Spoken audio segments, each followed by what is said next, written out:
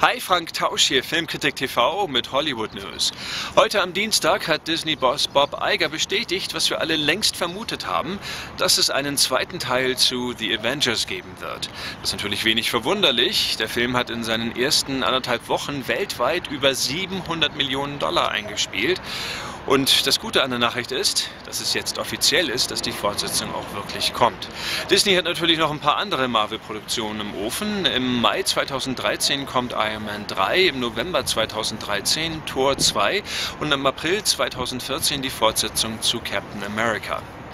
Dann gibt es noch Nachrichten zu den etwas anderen Superhelden von Kick-Ass. Ihr fragt mich immer wieder, ob es da denn mal irgendwie etwas definitiv Neues gibt, was die Fortsetzung betrifft. Auch das gibt es seit heute.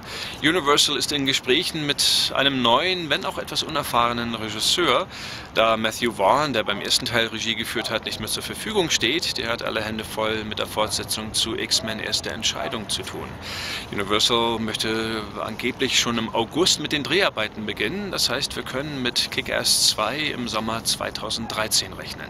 Mehr Superhelden-Nachrichten kann ich euch an einem Tag nicht servieren. Lass mich bitte wissen, auf welchen dieser Filme du dich am meisten freust und wenn du magst, auch auf welchen du am ehesten verzichten könntest. Wie immer natürlich viel Spaß im Kino. Für heute tschüss aus Hollywood.